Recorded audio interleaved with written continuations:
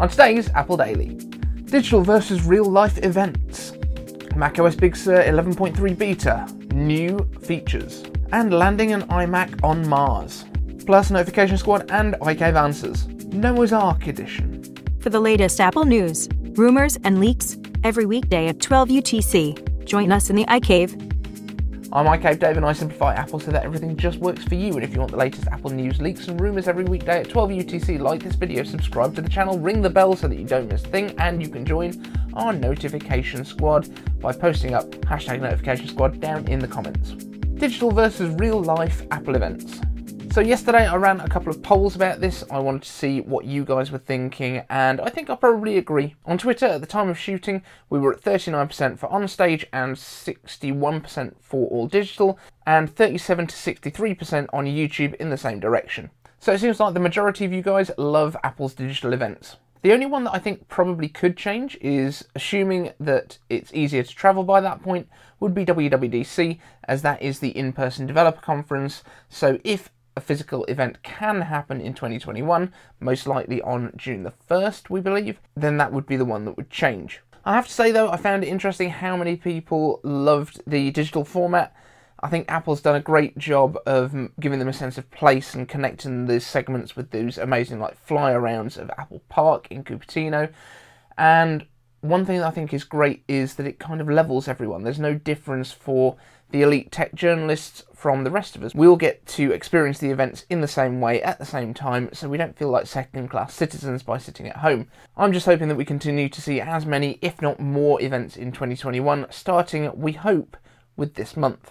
macOS Big Sur 11.3 Beta 3, new features. So Big Sur 11.3 Beta 3 is here, and 11.3 is bringing some new and improved features to the Mac.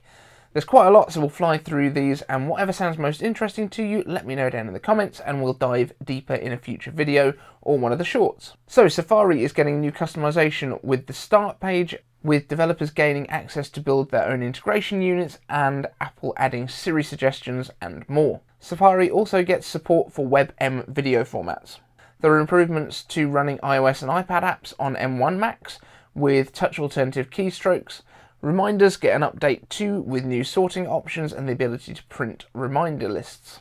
Apple Music gets a Made For You page as well as autoplay, which will continue after the end of a next up list or a playlist. Apple News gets a redesigned News Plus tab with its own For You section too. There's now support for stereo pairs of HomePods as a default option for your Mac. And finally, but most interestingly, battery optimization for the Mac will now check your calendar to make sure that your battery is fully charged 3 hours ahead of any events, as part of an effort to reduce how long the battery is held at 100% to help battery health in the longer term. Landing an iMac on Mars. I am a space geek, and I have a feeling that a lot of the people that watch the videos on my channel probably at least have a passing interest in space exploration and the tech around it, so I think it's a fascinating story. Now, this came to my attention via Mac Rumors, but I've researched a bit more into this than they did, so this is a little bit more in depth. Go with me. So the Perseverance mission launched from Cape Canaveral's Pad 41 on top of an Atlas V on July 30th last year, arriving at Mars and landing on February the 18th, 2021, and landing in Jezero Crater, after being slowed by the Martian atmosphere, and then a parachute, before finally being lowered to the surface by Sky Crane. That's basically a rocket-powered bed frame that hovers over the surface as the rover is lowered down, the tethers are cut, and the Sky Crane flies away to crash land a safe distance away. So what on Earth, or in fact on Mars, does the iMac have to do with the Perseverance rover? Well, the onboard computation uses a PowerPC 750 chip, which is exactly the same chip that powered the original 1998 iMac. Now, there are certainly some changes. It runs slightly slower for a start, so 200 MHz instead of the iMac's starting configuration of 233, and this chip is radiation hardened and manufactured by BAE Systems, and it comes with a hefty price tag of $200,000 each. Radiation can quite easily flip individual bits during processing, so it's important to include redundancies with these kinds of systems, and the rover actually has 2 of these RCE or Rover Compute Element computers on board. Perseverance also has 2 gigs of flash memory. That's a lot, I know. You could get a few pictures in there. It also has an enormous 256 megabytes of RAM and 256 kilobytes of electronically erasable programmable ROM. The Rover also has an inertial measurement unit which gives it 3-axis information to the processor on orientation, attitude of the rover, all that sort of stuff, which is basically like the accelerometer that's in your iPhone. But this actually isn't the first time that these chips have flown in space, not by a long way. The Rad 750, which is the name of this radiation-hardened version, has also powered the Deep Impact Comet Chaser in 2005, the Mars Reconnaissance Orbiter, Worldview 1, the Fermi Gamma Ray Space Telescope, the Kepler Space Telescope, the Lunar Reconnaissance Orbiter, or LRO, which is around the Moon, the Juno Jupiter probe, the Curiosity rover that's already on Mars, and 140 other spacecraft too. And that Rad 750 can withstand 200,000 to 1 million rads of radiation, temperature ranges between -55 and +125 degrees Celsius, and consumes a mere 10 watts of power along with its motherboard. So when you look at an old iMac G3, you'll know that its descendants are more than just colourful iMacs that we are looking forward to seeing later this year. So we've got no new members to my notification squad today, which is very disappointing because I need to beat Mr. Tech Hyped to 10,000 subscribers, and he has a 3,500 subscriber head start on me, so please let your friends know. And now it's time for the Noah's Ark of iCave answers, because they seem to have come in today 2 by 2. First up, my arch nemesis Tech Hyped asks, as you know we're going to see Airpods really soon, are you going to upgrade? So right now I have no intention of upgrading my Airpods. I absolutely love my 2nd generation Airpods, even though I put them through the washing machine and the dryer and they still work somehow. But no, I'm not planning on it unless for some reason they manage to put spatial audio maybe into Airpods, the non-pro ones. If they do that, I might be tempted. If not, probably not for now, because these are still really good. And Tech Hype's second question. I gave answers. What is your iPhone condition right now, as I know you don't use a case? So yeah, that's true. I have had a lot of cases, as you probably know if you've been watching this channel for a while, because we had a whole bunch sent to us by ESR, which we were doing a giveaway for. I've tried out pretty much all of the cases. I do like having a case on there when I'm out and about, but at home, and let's be honest, most of our time is spent at home right now, I don't put a case on it. I just love the feel of the iPhone itself, and this year is probably going to be slightly different for me. Normally I don't actually end up selling on my phones. I did sell on my XS Max last year, because that's basically when I started buying a whole bunch of new Apple stuff for this channel, so things like the iPad Air, so I sold that off to help fund it. This year I might well sell the 12 Pro Max. It depends how compelling the new iPhones are this year, and if I need to upgrade so that I can kind of keep up to date on stuff for the channel. So it might get sold, but right now it looks immaculate. There's one small scratch on the screen, which is now underneath a matte screen protector, because that's the one thing that I do put on there. But the rest of it, you would not know it had been out of the box. It is a really durable phone. Estorius Maximus. I still have an iPad Air 1st generation 2013, and I think you have one too, so how does it hold up? Great video idea. Yeah, actually, they do really well. Now, it is stuck on iPadOS. I'm not sure if it was iPadOS by this point, but it's version 12, 12.4 point something, I think, 4.3 maybe, something around that. So it doesn't run the latest software. It is a little bit slow for that. But this is actually my wife's main iPad at the moment. She's got the new MacBook Air, so that's become her main thing, but she does a lot of her Zoom meetings and stuff still on that iPad, so it's very serviceable for that. She's got it in a keyboard clamshell case as well, so she can actually do typing on it, which she doesn't tend to do nowadays because she's now got the MacBook Air. But yeah, it's quite a serviceable thing. I will do a full video on it. I think it's great as a content consumption device. It's not new enough to have Apple Pencil support or anything like that. Apple Pencil didn't exist when it came out. And when you think back as well, the iPad Air was actually what replaced the iPad with Retina display, which was the one that had the fat bezels all the way around the outside, which was the 4th generation. This was the 5th generation, then the 6th was the iPad Air 2, and then they went to the regular iPad and iPad Pro, and then for some reason it just kind of ballooned out and we got Pro and Air and regular iPad, and we're running out of fingers for where all of the iPads are going to go. But yeah, it still holds up if you just need to do basic stuff. The biggest disadvantage of it at the moment is the storage is only 16 gigs on board, which is a bit tight. And in S. Sartorius Maximus's second question, IK answers, what would you advise a small YouTuber to do in order to grow and possibly beat Tech Hyped? This is an interesting one, because obviously I'm not a huge YouTuber. I don't have like this massive following. It's something I want to build, and we are working on building. The way that I've got to where I have, though, because we've only been going, what, just over 6 months, maybe 8 months now.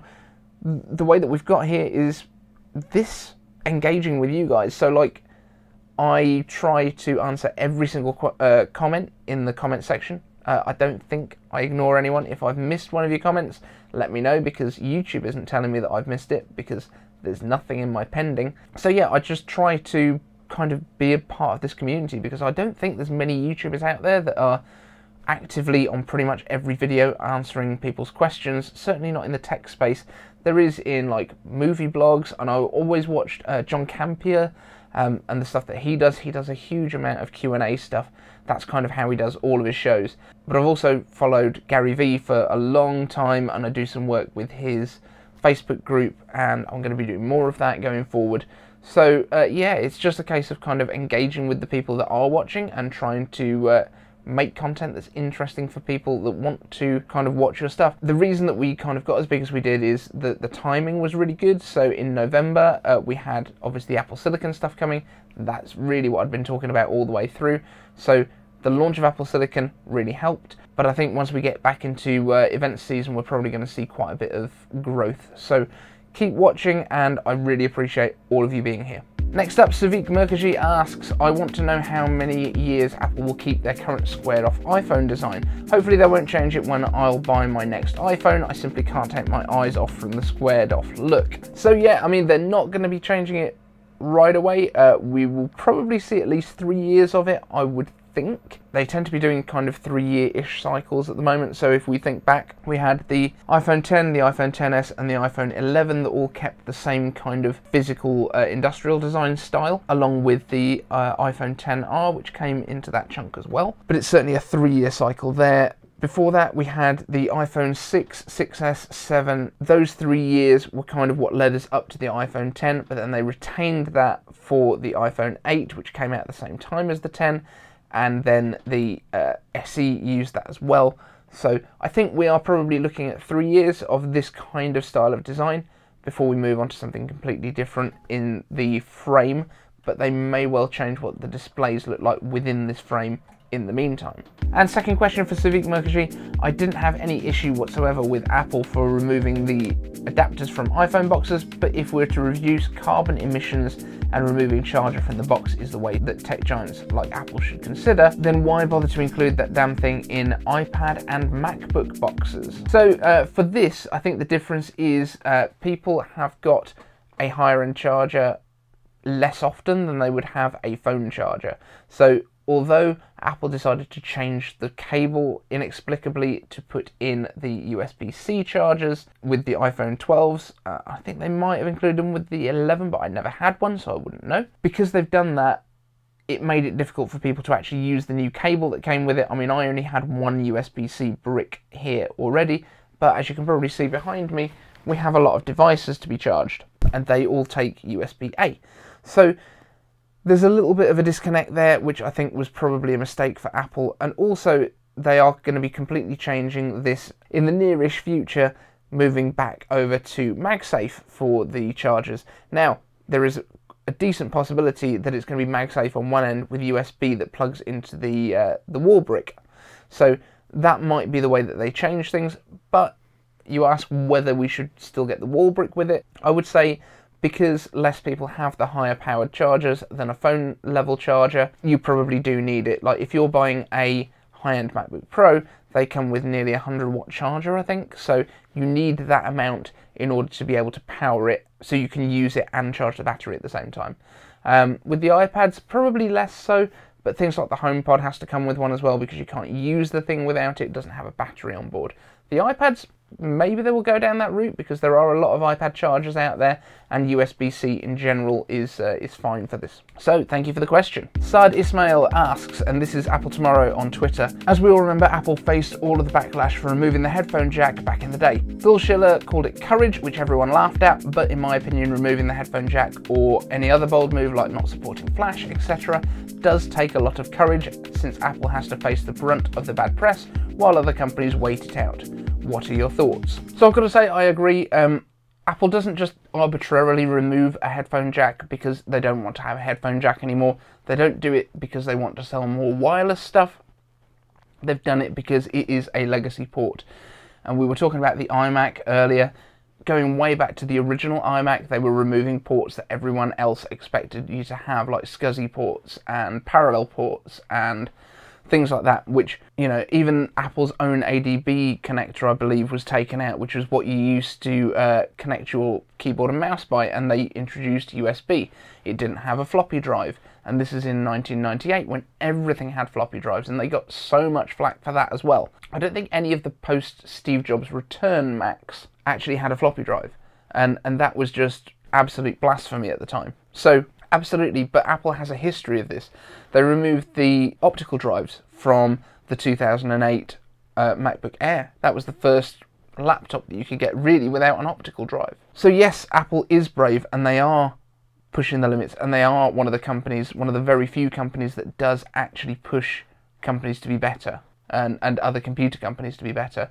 And maybe USB-C was a little bit early because there's still not enough stuff out there with USB-C, but it's still a better port than USB-A, and it does make sense. So yeah, I completely agree, they are doing the right thing. And James Apple asks, Ming-Chi Kuo also said that Touch ID rumours need to be put to bed for the next iPhone. With the next iOS 14.5 and watchOS 7.4 coming up somewhere in spring 2021 with the Apple Watch unlocking iPhone, I believe the rumours of Touch ID will sizzle out because not everyone on planet Earth who owns an iPhone have an Apple Watch. However, when this update is available, I believe the Apple Watch sales will be equivalent to the amount of billions of worldwide users that have iPhones. I don't see people refusing to buy an Apple Watch with the update because the alternative is for every stranger or no-name person knowing your passcode and your business, and I think that it makes all the sense in the world. What are your thoughts? So yeah, I think there is probably going to be a boost to Apple Watch sales. I don't by any means think that everyone with an iPhone is going to be buying one. And remember, not every iPhone is Face ID. There are still a lot of iPhone SEs out there. I've got an iPhone 8 here, which has also got Touch ID. I've also got other stuff knocking around. There's a 6 or a 6S over there somewhere. So there's a lot of iPhones out there. Although we've got a billion iPhones out there in use, that doesn't mean that there's a billion Face ID iPhones out there. And that doesn't mean by any stretch that there's going to be a billion people that need an Apple Watch all of a sudden. But I do think that the sales are going to take a boost, which is great, but I also do think that the Touch ID is still going to come to these next generation of phones, and I think Apple is going to get its little boost of Apple Watch sales in the meantime. I don't think they're going to cancel the idea of having Touch ID as well as Face ID, just because you can also use your watch. So that's it for this show, guys. If you've got any questions, leave them down in the comment section with hashtag iCaveAnswers so I can answer them in a next show for you. Thank you so much for watching, and I'll see you in the next one.